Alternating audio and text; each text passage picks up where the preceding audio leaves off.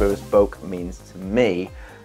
Coming out, it means Canal Street, it means Manchester's vibrant gay village, and it means growing up at a time that I think was the best time you could possibly grow up.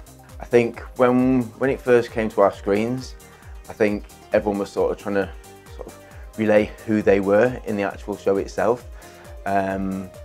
Most people would have liked to have been Nathan, and the way it was with Stuart and Vince as well. I think people could relate to the characters, all the people that were a part of the village at that time could relate to somebody. I think most gay people had a copy of the soundtrack at the time, because I think, again, the music was just brilliantly you could connect with everything within the music and not just the actual what was going on screen. I really remember Santa Maria, rhymes to rhythm, come on, feel the rhythm rhymes and rocks the whole time. But then there was also Nathan's theme, which I think was so powerful with when one of the very first scenes that we saw him in, he was doing it, he was really doing it.